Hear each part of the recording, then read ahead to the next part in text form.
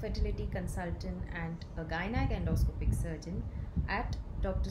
Tandon Fertility IVF, Gynec Endoscopy and Maternity Hospital in Chembur and Vashi.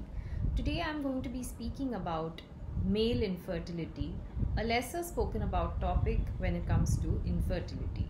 Now it is interesting to note that males are responsible for 50% of the causes of infertility in a couple who is unable to conceive. So what are the causes of male infertility? So like the egg in the female, the sperm in the male is the gamete. It is responsible for fertilization of the egg so as to form the embryo or the baby eventually. So the causes can be genetic causes like Klinefelter syndrome, which is a chromosomal abnormality, Y chromosome microdeletion, certain infections like mumps, tuberculosis, genital tract infections, exposure to toxins like heat exposure, exposure to heavy metals, smoking, radiation, chemotherapy, certain drugs, then certain problem with sexual dysfunction like erectile dysfunction or ejaculatory dysfunction. Then sometimes obstruction in the reproductive tract can also cause male infertility. Other causes can be diabetes, systemic illnesses like liver and renal illnesses, cancer, testicular causes like primary testicular failure, which can cause azoospermia or absence of sperms, and varicocele, cryptorchidism, etc. So how do we evaluate the sperm count or the function of the sperm? So the main first primary investigation in a couple that comes to us for the male partner is the semen analysis. Semen analysis gives us a lot of information about the sperm count, the sperm motility, the morphology, the viability, the semen volume, etc. So a sperm count of less than 15 million per ml of ejaculate is called as low sperm count or oligospermia. If the progressive motility is less than 32% or the total motility is less than 40%, then this is low motility or asthenozoospermia. At least 4% of the sperms should be normal in structure or morphology, and if the abnormality exceeds this, then it is called as teratozoospermia. And like I said earlier, if there are no sperms in the ejaculate, then it is azoospermia. Azoospermia is of two types, obstructive and non-obstructive. Obstructive is where there is a defect or an obstruction in the transport of the sperms from the testes where they are formed to the ejaculate where they are finally found in the semen. And the non-obstructive variety is where there is a defect in the production of the sperm in the testes. So, how do you further treat male infertility? Suppose there is severe form of male infertility, severe oligospermia or azoospermia, then we need to do further evaluation by doing certain hormonal tests like testosterone, FSH, LH, prolactin levels in the male to know what is the cause of infertility.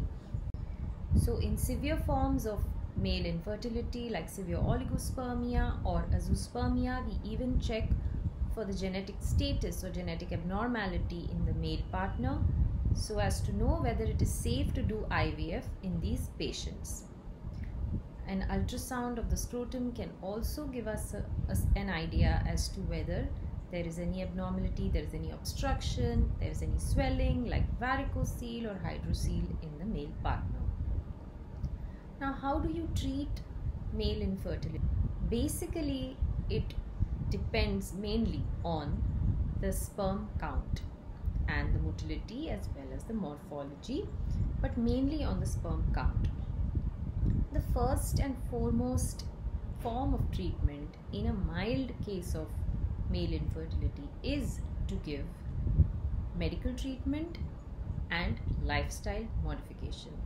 Lifestyle modification includes weight reduction, healthy diet and regular exercise, quitting smoking, recreational drugs, reduction in alcohol intake, reduction of stress, reduction of caffeine intake, reduction of exposure to certain harmful environmental factors and work-related factors. Sperms can undergo oxidative stress or damage due to reactive oxygen species, and this can be prevented or treated by giving antioxidants like coenzyme Q10, lycopene, L-carnitine, vitamin C, vitamin E, especially given for a period of 3 months, helps improve the motility and sperm function to a certain extent. Along with antioxidants and lifestyle modification in mild oligospermia, we advise the patients to undergo an intrauterine insemination or an IUI, where the sperms are washed, centrifuged, and the good motile sperms are then injected into the uterus of the female partner so as to increase the chance of fertilization and pregnancy. So, what about in moderate to severe forms of male infertility or where the count is very low? So, assisted reproductive technology in the form of in vitro fertilization and especially intracytoplasmic sperm injection is indicated in patients with very low sperm count or azoospermia. In intracytoplasmic sperm injection or ICSI, one sperm is injected into the egg, and this is then kept in the incubator for fertilization, and then the embryo is put back into the uterus of the female as a part of in vitro fertilization.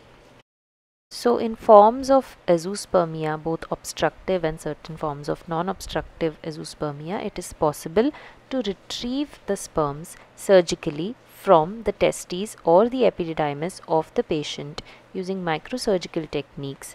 These sperms which are retrieved via microsurgery are then used for intracytoplasmic sperm injection. These sperms can even be frozen. In fact, sperm or semen freezing is now indicated in a lot of patients, especially those who have very low sperm count or prior to cancer, chemoradiation therapy, and other forms of treatment as a form of fertility preservation for the males.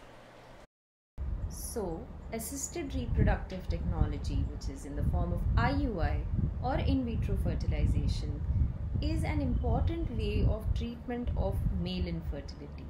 So, do not delay treatment and always consult a fertility specialist to improve your chances of conception.